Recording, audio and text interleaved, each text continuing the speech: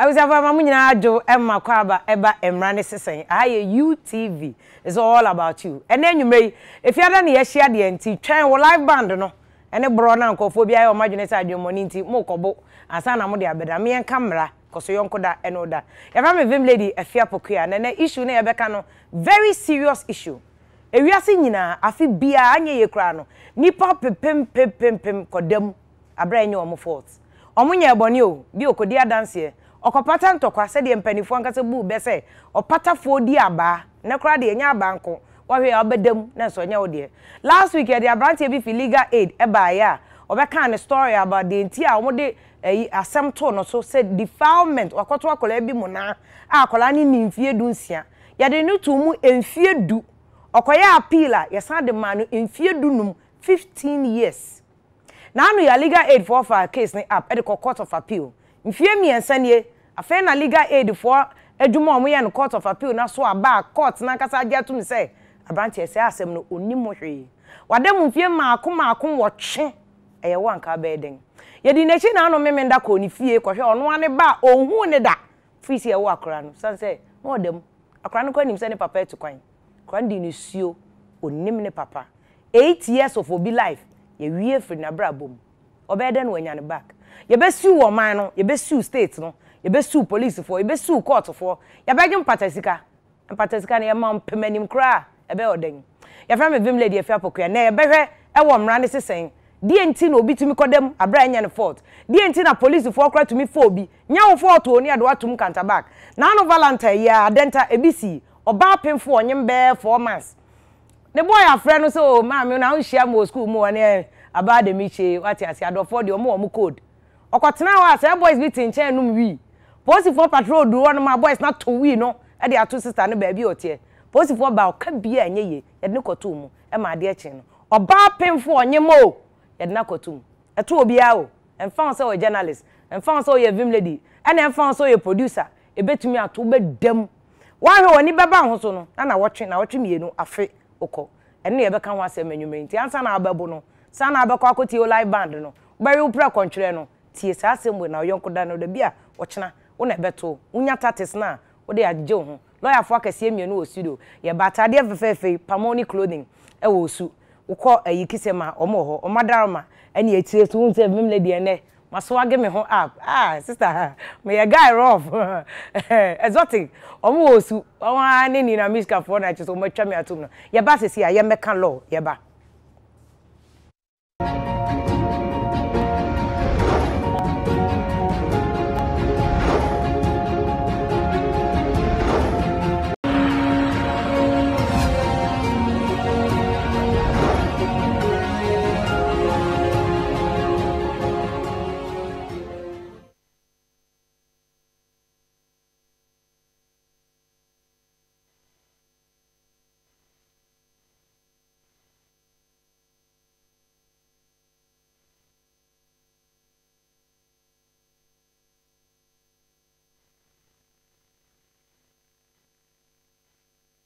Sedianki Yesu say ya brabo bekono. Enye sana mpempi ne koma ye. Na sadombe dumwa mwenya utedi dimwa. Achise wenya yonkwa wode wo betwe no. Ne wenya hotoso se ensiomo ewiemu. Oka ho bribia. Se wenye sika hye wudwa. Wobotire na wopese wotre wosoto onimu. Meche se emfa woni adwuma ko a woye wo. Ana sempo wo pebietia wo school fees. Ene media sempa na mu.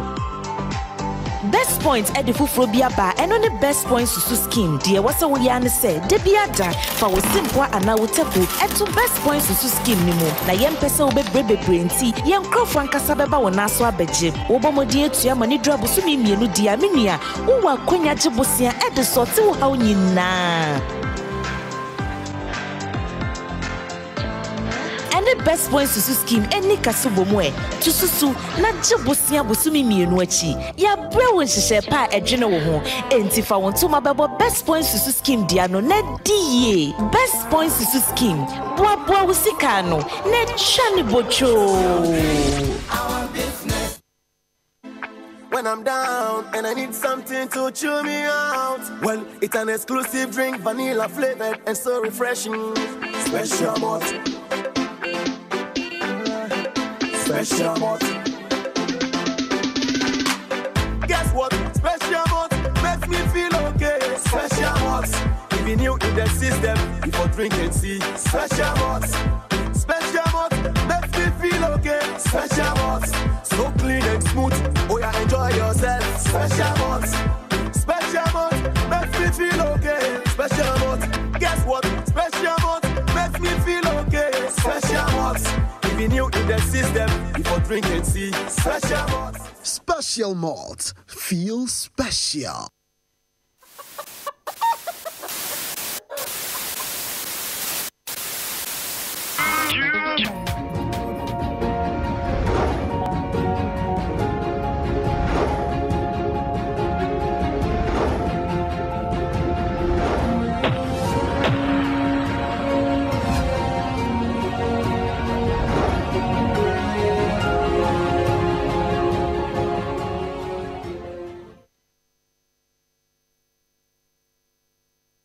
Abuja for some makwa babio Mmara Nu Se Sen ene yedru so edim komo no ebro no na said de ne midi kan ye no asem wo ho e wo se ye kan nti twen ansa na wakọ we wo ba ne o live band no a serious issue wo betimi akode memfa ho se wo ye media ni ene mfa ho se Mmara bi just a couple of years ago be kai yesi media fo bi ni akoto se bi num wi ni hwan allegedly o ye round you omu nyina akoye ade a che no omu da front page ebi kwa ye hu omu so omu num wi but yenya de ato so no ubedem be 2 days or 3 days asa na bia wenya bill ekoto a oba pemfo edie na makan yo nti asem we serious e wo se ye hwe se adenti na ensem che e wo court but before ebedu court kwa no adenti na obi tumi kodem abra ade no enye ono a onya bill bikro obenya bill no wadem kakra major issue wo se ye kan nti lawyer kese Martin Pebu ayo obi a oye human right lawyer obi anim no diga ya idasemi ya last week e kan wa se Martin Pebu wo mu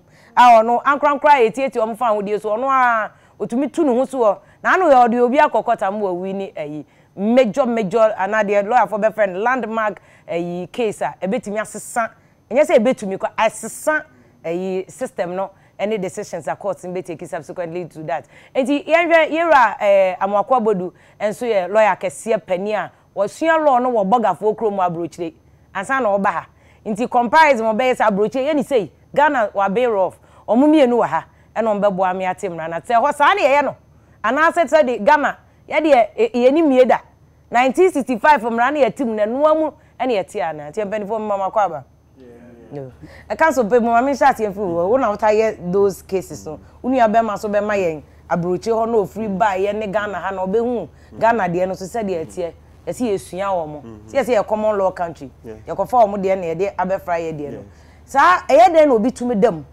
abra bia asem na ye de ato no so no enyo no a okay nti me kind of say reasons in dey be brave kwa but first one say to the bia na enfum so okay e bia judge na enfum so ana police ni enfum so so and then sometimes so there are other things in the whole system from so they beat me sipa or court na nye Ghana nkwa yes ma fa na nyina from time to time from so to me ma man for them you say there is a number of all these reasons the system lawyers judges prosecutors police investigators yeah but then na some from so number because lawyer for bibia o maka say justice must be done and it must be manifestly and profusely done. I was saying attending ye adwuma mo obi ehu ebro sokra mo obi emu na dance ye ba ho. Say dey na omutumi tena ho.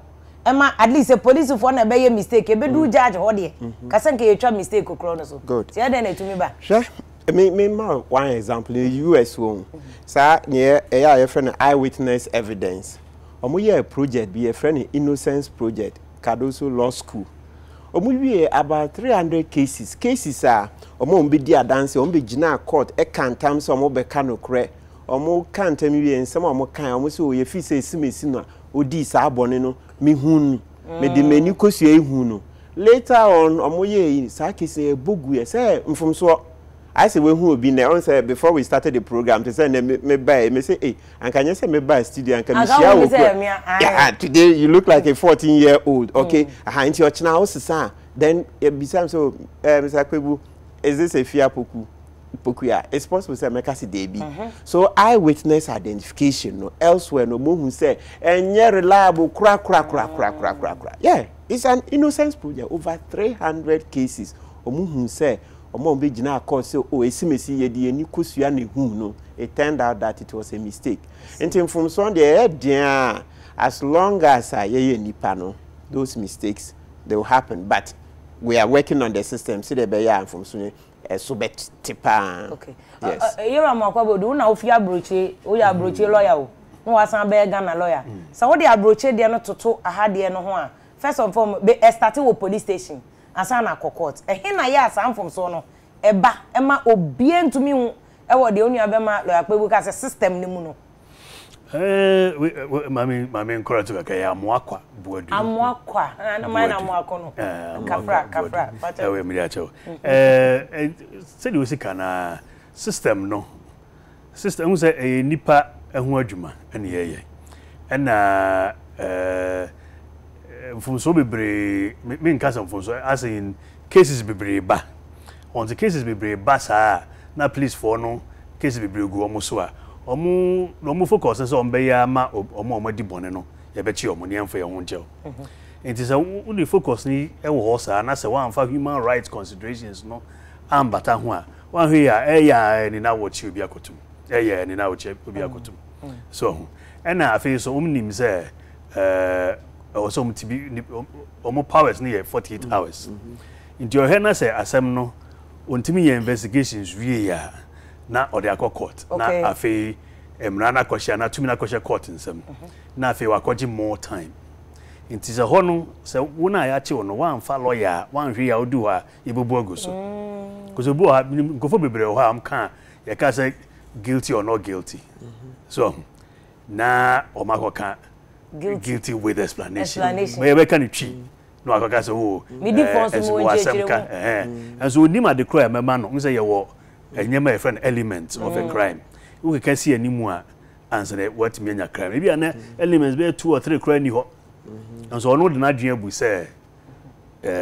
odifa na say to de bia even at the police you know me na me court reporter to de bia prosecutors nkwa omu hu ehura no hey kasa odifo hey kai wan kasa because onu no on list bia or list about 16 cases the person anything in some time and obu also ayi nim komo abowachi obu also I say Ghana no wa do asem ko police station first no yes we did tie ko e be hwehwe mu awie no na wa remand no ni ade nya wada hokwa case bia me didi akire purely civil and so my clients are them be 2 days as na ye no wow and to go dem we answer na the busiafo no be hu am say na we dey we civil and so still the other party ko kan na sembo ni nkro no yenimza ko die frakadam ni anti system no yentimi fa blame no ma please for nko a but se won na ya che no so hu asemka because obi ado asem odo ko ndi ono wa boni nkro ni yi na odo ene abecho so hu asemka na afi so yenyo please for so mo fa human rights nyama no embata ho minim obi a ni papa ewo biaba ana wapon school no kotina na papa fie so on trawa and uncle for be bet to her omo no nsani I say na wish omo the police for ne ba no mdwane ya beche boy and ya beche boy ne say ombo uncle for ne din na say oka ho uni momo ai ekuya ni abakot wadembe na wadimbe abakot na say even though minua be me no dey asem go court is getting unbailable offense is offense be yeah was it me bail but still na ya discretion no akugina judge nsem so nti bu ho a asano si be si aye charge sheet ni abeto ho no na fi there is this human tendency on a judge say oh we dey money bill nti intentemu a na mso hu lawyer eboa nti na just nka so hu lawyer na bra ya beto na ya ka say bra police station kra na asem we say na kwa na so nya lawyer ba council bebu adenti na wo say the onu abema ne ka no police van omunim law na omunim sa ne me ya na council okay say uyetumi ma bail aden no mutumi di obi tum aden na police body tumi yam fun so say 48 hours nti o ya na opia o de wa court investigation we e kra now you ma bail police station yen to me investigation na aha nti ne o say it's a question of see an percentage me nyama but be brain so ho police for no ma bail na so it's a question of a honso no omo discretion the case be o e bia investigator no or commander omo sha omo fi say o we dey ye man bail ye person dey call down court at times so complainant say o you ni party through e bia ni mo draw sika ni yi na at times on say those things nti no ne one and then sometimes so e bia anya say complainant no skill by no say hard ye o ye dede obe mo troubles no call report police no report commander nti yes o so there me enfan ko down court okay so those are some of the reasons nti na omo ye because any case where they are bail, but generally no bisamia I think say it's improving. It's improving. Especially on say CCC Accra. Apart from Supreme Court can say every case is non-bailable. You see almost see weekend court. One or person be court Saturday and Sunday. Into why cases no bar. We should much say, hey, o person court where ye be Saturday any bail. You see it. But council ne kwan so. Say police for na be ma bail. Say case ya the court say case be to me ma bail ni. Ade na power to grant bail. To me ya de ma bail no. Enye court no kwa na police for wo bi. It's because of the administrative and say first 48 hours no. Omo no be ye nhwehwemu. Nti omo ye nhwehwemu no mu say esimesi e bia wa ware or ma or ye teacher ni ana or your opinion leader until she be otene nya ade obetime adwane a eno de esa na eboa system ne kakra nti na police ama bail instead of say cases ni nyina ye be court say judge no nkoma bail nti na on say 2 minutes judge deal ba ya gibi e de ama police say omo nhwe na omo ma bail say be reduce cases yes cases ni nyina say ka say ni nyina court na ko gi bail a e be ma judges on say omo kra na omo nurse judges e hia bebre e ka ho lawyers na nursing so it will make the system a burden so I think this current system is okay. It's just that cases na police and my bill the honor was here we pass the bear will conscientize them to increase their number because cases be what we say near no kuntan but we nipa na what we say nya de obi dwane so you say kenike ye money bill okay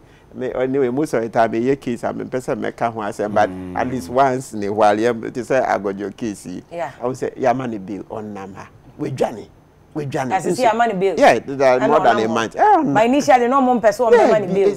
You'll be Johnny Obaka, say, oh, we'll be our or your name. You don't. But second, say, no so near than CDS say, or warrior woman. You were hardened criminals be one man, or warrior woman, or to me, quite a William Mujana Irenema. Come be a DSA, occupy Togo. But no family were. Yes. You see, I don't say excuse, I say, no, say. Yes, so you are right, once in a while. But, look. Obi say it's better, okay, to set free 99 guilty people than to imprison one innocent man. That's one of the principles. Because law no, say a man is innocent until proven guilty. He is innocent until proven guilty. Into one shey na odi any shey nim na officer we obedwan and obedwan ya nti enu ti ko shemu a obehwe na wa say obi bra kwa. Can you imagine? Okay, apart from Chube CD, okay, the Repavis Asante, on who teach any, well over 12 years. I say the bra quack. You see, Chuma CD, we can count so many cases. Now, if it's a brand Supreme Court, or Mushem Rana, or Mubebu, say every case is bailable. So, Munim Niomoye. Remember, they are older than us. They are like our dads and moms. Or Momatnaganache, or when you see, Munim the way the system is. Into your more yes, our laws, or see who said. They've experienced it far better than us. Into will be Jina undi 50 years crana judges are cocasi cases in bailable and no be a kujina baby and our judges and see in Jacron for. They be yankanisa undi much nasem.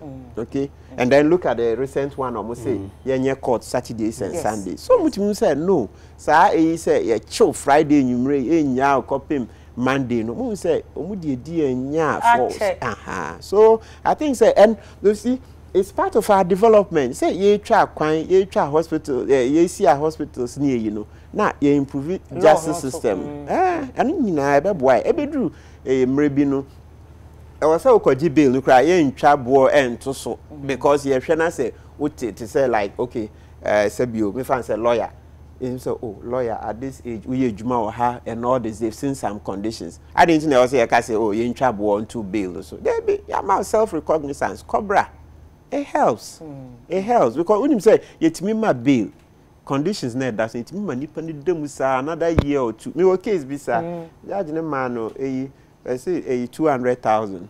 It's about 8 months now. Still I owe them. Onye scanning my. Enye sko krata the bedia dance yes. And you obi obejina nechi. But can someone come? We can someone so and cut the dia no. Who say most of the cases na I are in this rule or form. Most of the cases no war police for them and a lower courts no.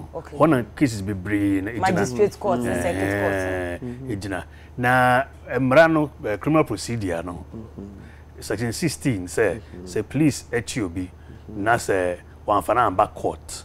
Na say or man dem kaka no man e be la. Also or reporting monthly basis or the court the nearest magistrate court. That's a record no. So and say one yes anyema na afi enyema na bi yira so until bi ana wetimi akọ dem 2 weeks and say the over court na council say wanya emra bi police officer no oh another lawyer dey IGP akọ court am our any case na say e was so or issue because no munye ana dey call court they call high court are winning. It is 1 year and is why in contempt of the court because the court a high court because of sa case in pay and in cause of no but no affecting all other cases. Oh yeah, on criminal procedure name. Yeah, down for me business bonedi. Yeah, that on so to say Martin. On so procedure man say adi we say hello ani enyi. On no ka say prison for to aba a former statutory. Sa lawyer na. To push cases. Yeah. But on one since say no, I was all reported. One because baby oha, ebia please in the chino court 2 mo no. And you transfer no. Mr. Council, there's a case or mile 7. And no quite the new commander waba mile 7 please on our idea. And our free legal aid for say obi da. There 9 years.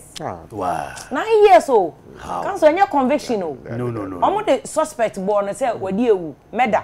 Asam no yes I court the beginning no mo dey no first court na magistrate court only jurisdiction so be handle murder case no so san fa ne bra another time na police ni call peacekeeping yeah dem another one ko be free transfer be back cry no na be busu mi nsia atwam ti dem investigator foforo jupo won say police for no judicial section na dem ma we cobra fa ha say yes it's a docket ye hu say den yan convicted no ye mu anofo our them 9 years. 9 years. Yes, into commander for no ban us. Asem way na so because nipa no they be anu amon no afa kra don kasa nti omu so say obewu. Onu mpo na free legal aid. 9 years. 9 years. Police custody. No. Asem no am me adwiri. Nti we dey make bibia so kakra so because of things like this no. Yeah, the system be aba afina they are now piloting it. Aban USAID, okay? So a case tracking system to why you from police to court prisons so no more there are 2 systems which you be paid you have to go online and put it on and there's a way on be track to why never track council it was set up be judge be krana ye in a free court say on the coordinator and your staff tracking yes be tracking here there yes say you be tracking mahama ba ekufuado ba wan ba Matiami duba but wa we here ni a o te hwehwe obi anim no ye ntrake. It's meant to be every person once I achieve no nko ade e was ecosystem no so. Yes, so there's a human rights approach. See I'm an honest a human rights approach. Ka wo na kan be busa say baby of free by say no mo ye no. A human rights approach because see esika no until see a convicted no.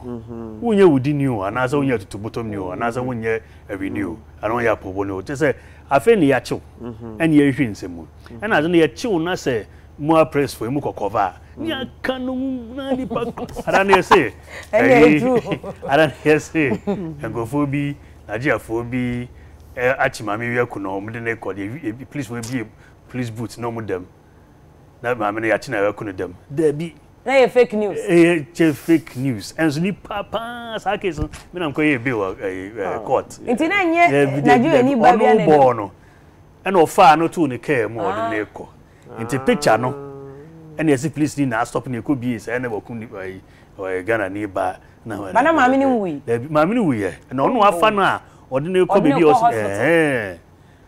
anti drivers no driver na mo fa so wabo ni pare also utimi fa no but council na and also what was the guarantees and pomo de ne call hospital oh sebo we dey also no so ya yi but enye say o ma kunu na police for na e suppose ye mbie boot ni e say na nipa u debi it me kai say am no trendy panty na no break u debi ama biji bill man no ni ade enti nye say asem ni si on said you when na wo dey hwe ne ho abeka no one hwe ya na wadwun wo bua no fo kranza ba ba hwehwem no obenya lawyer pa hwehwem no so put it for bengu asam no sa any sana council enye per se police for no ese yen Ghana for no kwaso ye ka wo asem ba se dey ha ye ka ni ebua no for and ebu also a judge no because there's nothing like an unbillable offense. The quick case be outside Accra, baby. And go for me no more.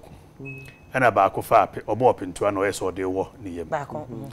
And you do one yem or didn't say a year any into an warning, sir. And if you try, the sunny try a free a trefrio. And your friends saying could defend it. Me do or not a semi say or more me now former copy about no more no more kuna or dip into a warner.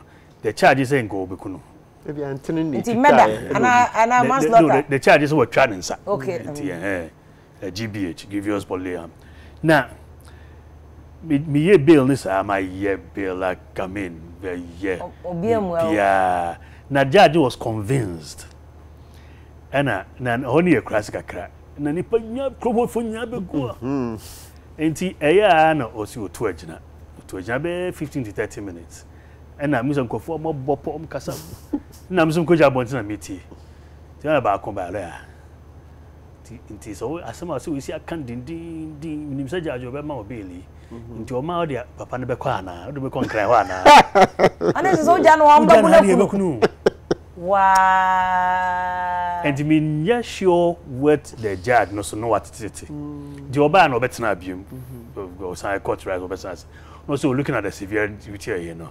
The complexity of the case, but yet you brought for us. Aye, what the alternative? The complexity of the case, no. I should come back on this day. You money bills, because Jan Bekuno so. The buyer and I'm so judge no Nimyansa pana drink cheap pan. Etimian te cham te say nanku kunam kasanya say in san or the one ba or not in Saba from the war no. Into chromophone no many bristle kwi. Into me here na transfer no class and call the original capital. Say be born no buy. Near the case to san call. So tini can factors no. So basically in this case no there it was to protect the accused person. Tinye de bia na bail no kwa ya ma wa nye se bia ye mpe wase ma na se e bia wa na ye pese ye bo ho ban. Yeah. But ni nyina ye say human rights no because it was so dream the pakro no the right. O share constitution ma obia human rights obia ye won to ho a wo hu me ya is inalienable. Ye nton ye fa mo obi ye nto. E wo dia. Constitution so ntimi grant human right. Constitution is only there to protect. Ade wo dia that. Constitutionally protected. It is a crime based on what you protected. So human rights. Okay. That is the underlying factor. It means no na fe system no. Yeah. In the council, what assess system no more bomb home than say yen sakraye, including case I would call court judgment abbey. Say see said it we nipa na ye fawa. Say be a police station. Council so also nya lawyer.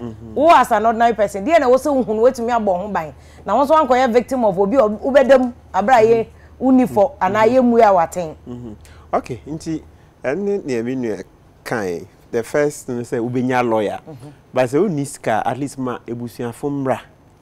Even in the police, apart from the police for book be a service instructions. Okay. Or until apart from court laws, police for one book service instructions, no, and all those kind of things are Emma a suspect right to say. My name friend the bush ni be so nya lawyer crap, my name bush ni mra. So the bear say we near. They will know where to come and find him and all that. Into any here and the investigation hours. So and the police need rights or because of ma obia mesrao.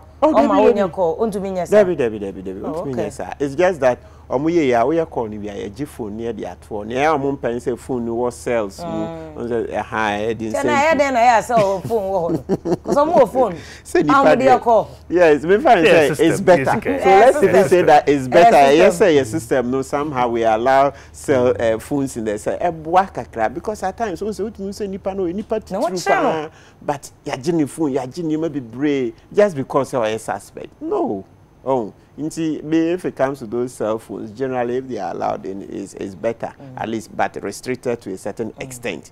Okay, because I say, Nipani is suspect, unye muyano for. Nti se muyano for, say you want to degrade him.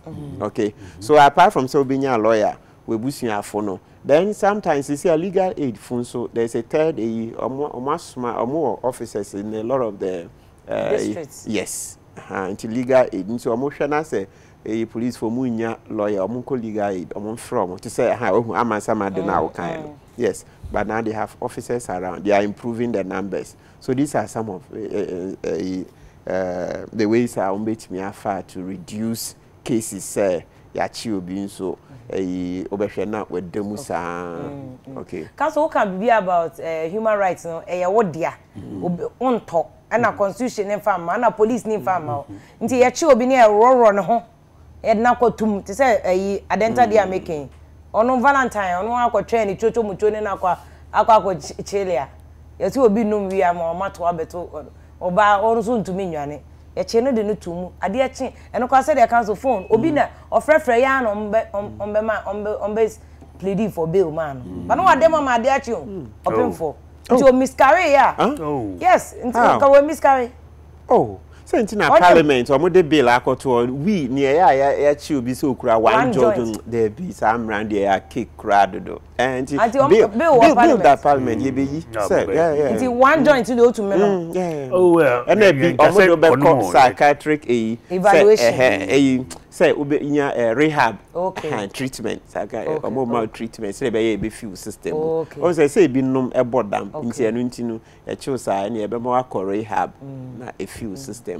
Council now can be about we bill na wo parliament and one can say into obi anko no o ba say one joint there yes no o can say broche nyina nkofo no mo be ofi ba ye no broche na say ne una say una Brixton ho sa Lambert ho no Brixton kakra no eno enye crime one joint in the kakra na but law no bill na wo parliament but system no also system near strong to take care of excesses so na no medical ni one is I don't know psychiatrist for the so mo ko strike na nipa send wo ha mo ye bitimi ahwehwe sa anyama nyina it before say elegant e be hwe sa anyama nyina but ordinarily one your resources so enye nyama kitikiti crime kitikiti na e be devote all our resources to na nkese na ye jawo so but council na me back to we asem na wo can say a law no bill no ye bia wa chemu what amounts to the one nkasa wo be use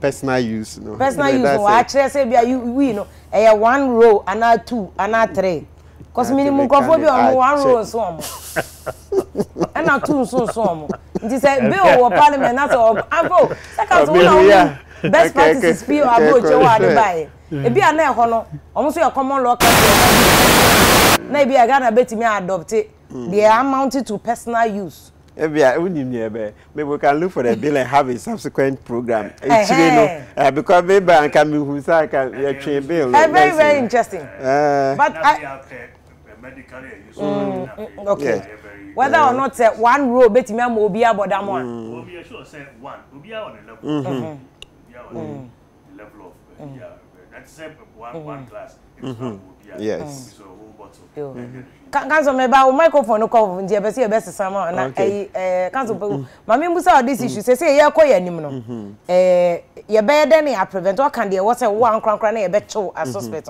de wo say oye na wait me dey prevent say obekọ akodem a enye wo mfom so Yes. On the part of law no court no then e was so omoye we say na council my example be say the case bi a judge na everyday ye no ono ahu but we a judge na need that form o dwene ko akire na enye judge bia so na etisa nti court na so no then na was so omoye for instance true me see the omoye mistake nti then na bet me on the part so on the part of the system court no eno be besa program na make us a case tracking system eno be boa pa okay because eno one of the main ways and then on say a friend is council can that thing about the monthly list say there has to be a list in every district also a list in the court you know so now that is good that your more judgment it means that we have to push for more implementation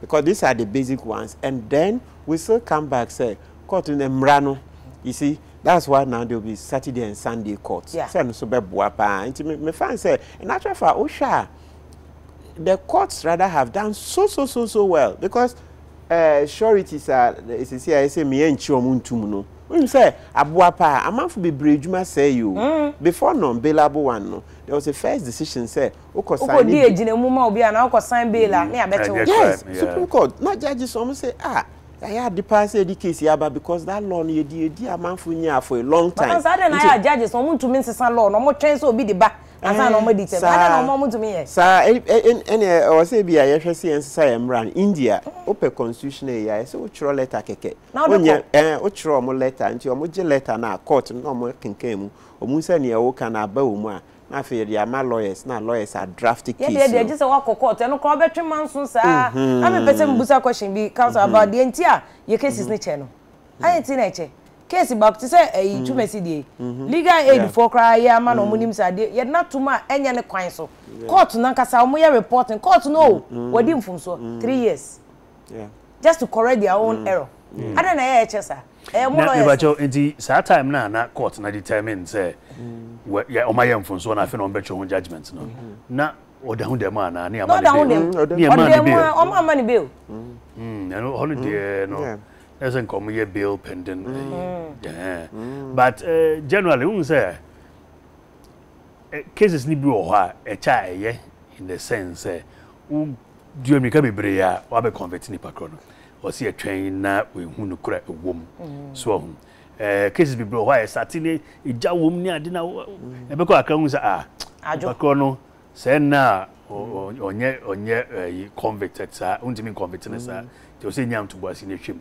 But on the other hand, no, ibu oha say me sikan. Please for na juma no doors. Unti me investigation. But your man 48 hours you the court. Unti odu ani enya bail na ni bakon ko dema no relax kakra. Na fe no watu no boy investigation. Kransa yes e bi etimi back court as a complainant amba. Ya say to asheda. Na we di odemo. Na unti judge na njina so anga say if you don't come with a complainant next time I will strike the matter out. That's just all day. In the end, because one for number as excuse me, chum. The next time or the aba. We be correct. To me, back where your car and coffee. And also, police will be on some more genuine problems. Can you? Can minim na me court reporter minim police for mom de musica na to aduane suspect. Or munibi. So. And no so.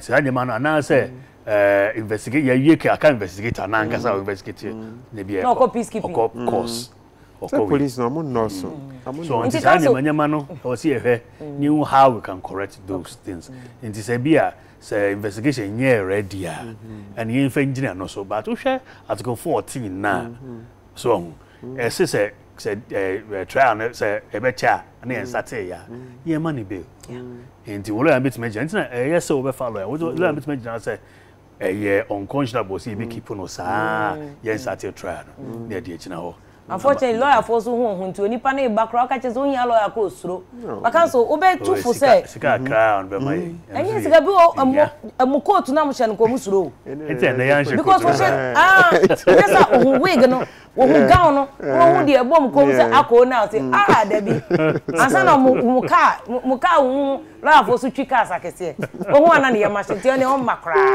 no dem na ne bibi pa baka so obe tufu say free na ekọ yema lawyers mum enye cases no court say de Am bi so mo ye na na. If I can final comment.